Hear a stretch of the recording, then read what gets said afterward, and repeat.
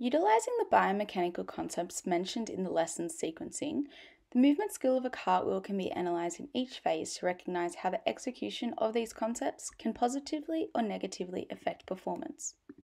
In phase 1, the standing position preparation phase, the amateur's base of support is narrow as the feet are not wide enough, which may cause an initial unbalance. The centre of gravity is not heightened, which isn't ready to initiate the torque required for the efficient momentum to occur.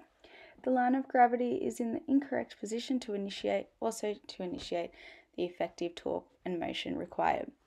Force is distributed evenly throughout the base of support, causing an ineffective transfer of motion to happen.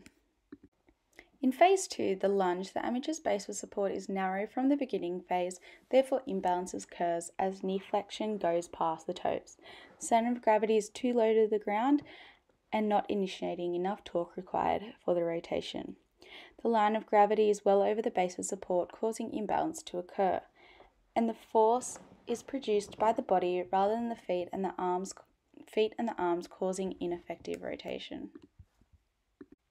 In phase 3, the hand to floor contact, the amateur's base of support is not wide enough to take the force and unbalance occurs.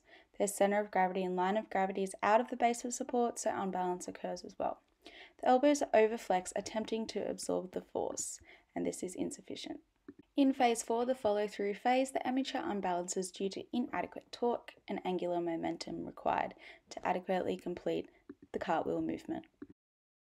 In phase 1, the professional's base of support is wide as feet are staggered in a position in balance. Their centre of gravity is heightened as hands are above the head and stretched out, ready to produce more torque by increasing the lever arm. The line of gravity is directly above the base of support, initiating effective balance, and the force applied is more to the back leg to increase its potential to initiate the motion required to begin movement.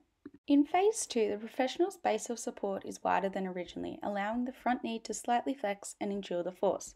Their centre of gravity and line of gravity moves forward in a timely motion with all parts of the body and mass evenly distributed accordingly. The force is transferred from the back leg to the front leg, initiating enough force required to initiate the movement of general motion. In phase 3, the professional's base of support is wide as there is an entire palm and finger contact to the floor, with shoulders stacked vertically above the base of support. Balance occurs as mass is evenly distributed throughout the centre of gravity and line of gravity. The force is observed efficiently through the hands and shoulders as elbows are extended and only slightly flexed.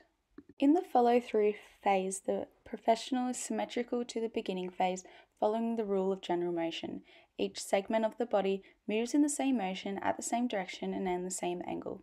Force is transferred from the hand to feet effectively, and a complete, competent, and perfect cartwheel is performed.